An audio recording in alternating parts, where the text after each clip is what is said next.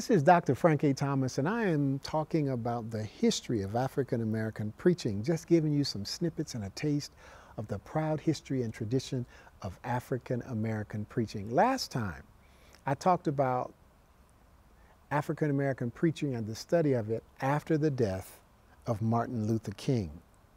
And I told you that in the 1970s, all of a sudden, the academic community, particularly the European American academic community, became so interested in African American preaching. Well, they were helped by the publishing of a book entitled Black Theology and Black Power in 1969 and a Black Theology of Liberation in 1907 by James H. Cone.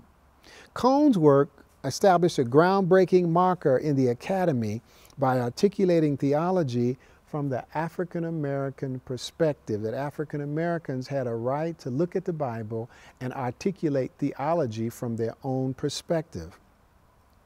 In conjunction with Cone in the field of theology, Henry H. Mitchell published Black Preaching, where he began to look at the style, the method, the content of the African American sermon.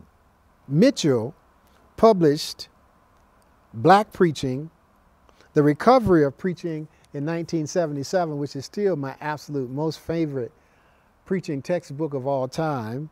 And then in 1991, Celebration and Experience in Preaching. Henry H. Mitchell is regarded by many as the father of African American homiletics. In 1970, Henry Mitchell began the study of African American preaching as a tradition. Both he and Cone revolutionized the study of Black theology and Black preaching in the academic academy. This is the history of the study of African American preaching, and I'm proud to present it to you. Thank you so much for listening, and I will see you next week. And please don't forget that each and every Monday we do a Periscope live broadcast, 8 a.m. Eastern Time.